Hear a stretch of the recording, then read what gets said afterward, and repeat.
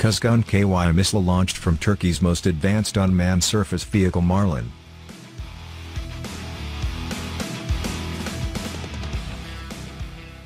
Marlin USV, Turkey's most advanced unmanned naval platform, recently added a new capability to its arsenal by firing the Kuzgun-KY missile developed by TÜBİTAK-SAGE. Successful launcher test of the USV Marlin, new capabilities in unmanned naval vehicles with the launch of the solid-propellant KUZGUN Cruise Missile from Marlin. Guided ammunition was fired for the first time from the USV. Reached the highest level. Marlin is an armed unmanned surface vehicle that started development in 2021 in collaboration with ASELSAN and SEFİNE Shipyard under the coordination of the Turkish Defense Industry Agency. Originally dubbed RD-09, at the DIMDEX 2022 International Maritime Exhibition and Conference in Doha, during the exhibition, a SEFİNE Shipyard official informed Turkish Defense that the Marlin USV has been launched and is in the sea trial stage.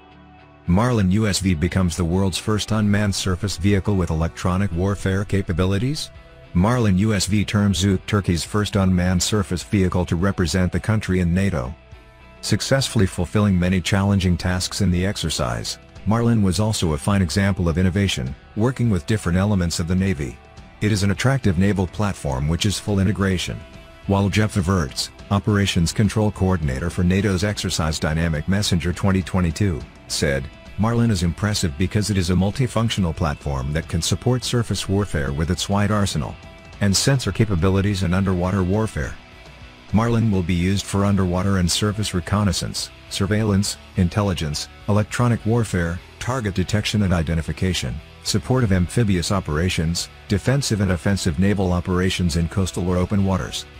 The Marlin's modular design and payload capacity of 4 tons allow it to carry a variety of payloads such as guided missiles, light torpedoes, 12.7mm guns, electronic attack, electronic support, sonobuoys that extend sonar range, and towing sonar systems based on operational requirements.